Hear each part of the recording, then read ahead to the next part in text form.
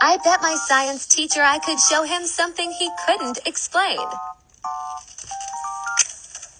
Does this actually work? Apparently taking a piece of the chain and pulling it outside of the glass and then letting go of it will create a chain reaction and make all of the rest of the chain come out of the glass.